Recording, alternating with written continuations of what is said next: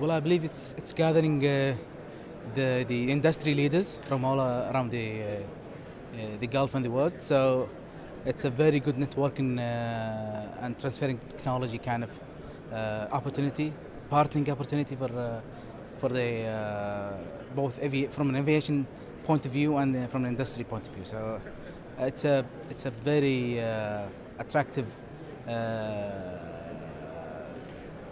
gathering or summit for us as industry leaders, I would say, and I believe it's going to be a lucrative opportunity for most of the companies, you know, and, especially in the Middle East. The market is booming in terms of aviation. You know, the demand, supply and demand is just getting sky high, and which will eventually leads to a demand of introducing new technologies in the market to be able to, you know,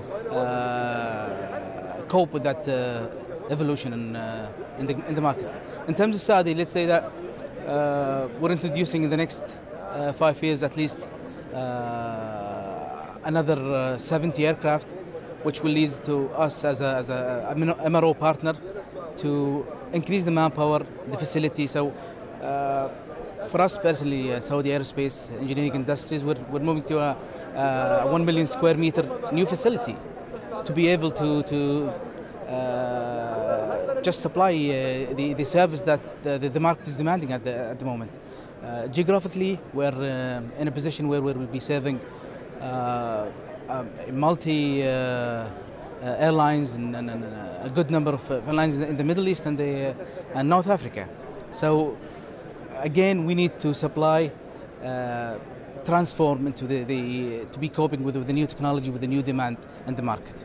So definitely the new technology is a must, and it's a very competitive market. Unless you cope with this technology, you will be left behind, you know.